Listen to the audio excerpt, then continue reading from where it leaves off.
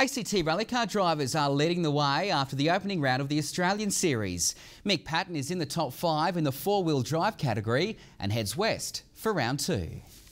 Mick Patton has been driving rally cars for only 2 years, but is fast becoming a standout following the opening round of the Australian Rally Championship. Had a really good result where we won our 3 heats in a row in the Premier League and got maximum points for the start of the year, so hopefully we can continue that with the next 5 rounds. The 38-year-old entered a competition and won the chance to take a car for a spin. He got hooked and now has a very expensive passion. Got a drive in the WRC in 2009, had an absolute ball, became addicted to the sport instantly. And sitting alongside him is a co-driver with 15 years experience.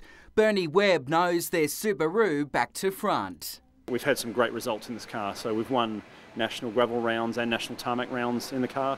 It really has done a lot of work and been a very, very good car. Round 2 of the ARC heads to Western Australia, where the conditions are completely different to round 1 in Melbourne. The gravel's very small and very round, so it tends to roll under the tyres. But that just adds part of the challenge. That's what we love about rallying. We're going over there a little bit earlier so we can have a look at the roads and just get a feel for them and whatnot. In the two-wheel drive category, Canberra's Adrian Coppin is in the top 5, while Neil Bates leads the classics category.